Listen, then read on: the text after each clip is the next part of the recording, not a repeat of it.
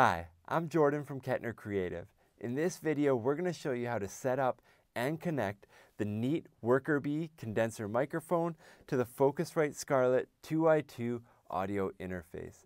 This is an extremely high value, low price, high quality microphone home studio setup. It's great for podcasting, voiceover work, or general home studio use as well. This is a setup that I'm currently recommending to people who ask me personally, just because of how high quality and affordable everything is.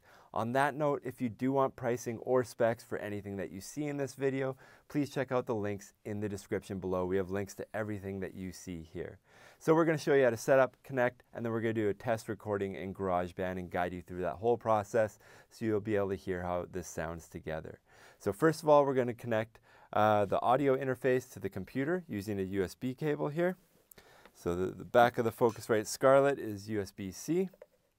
We connect that, and luckily our computer is USB-C as well, so that'll just go straight into it there. You'll see this unit power up, all the lights come on. So next we want to connect the microphone to the audio interface. So I'll start by connecting the XLR cable to the microphone. Perfect.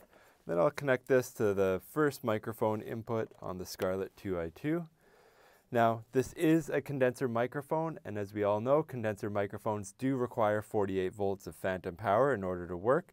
So I'm just going to turn on this 48 volt phantom power button here. Okay, next I'm going to plug in my headphones. I want to make sure that I can hear everything. And then I'm going to go over to my computer and do some setup over there. On my computer, I just opened GarageBand here. We're going to start a new project. It's going to ask us if we want to use the Scarlett 2i2, and we do want to use it. And we want to record a microphone from input 1 on the Scarlett 2i2. We'll hit Create.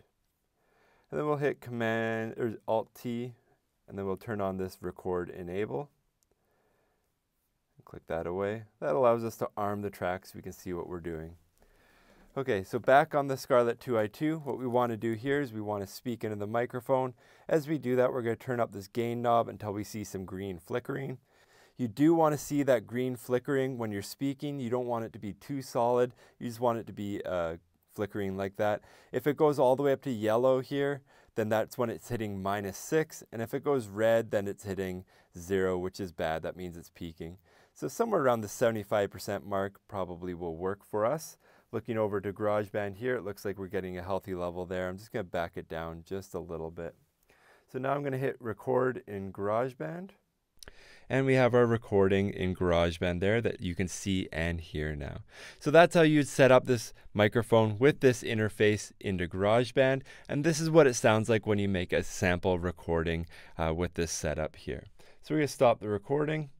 And one other note, that when you're doing a recording like this in GarageBand, when you hit share and you hit export song to disk, it will automatically normalize the audio for you, so it'll bump it up a little bit if you did get a little bit quiet there. But you have all your other mixing options as well to do it how you want. I hope this video has been helpful to you. If you have any other questions about this microphone or this audio interface, if there's another video that you want to see us do in the future, please let us know in the comment section below. And if you want to see more videos like this in the future, please like and subscribe. Thank you for watching.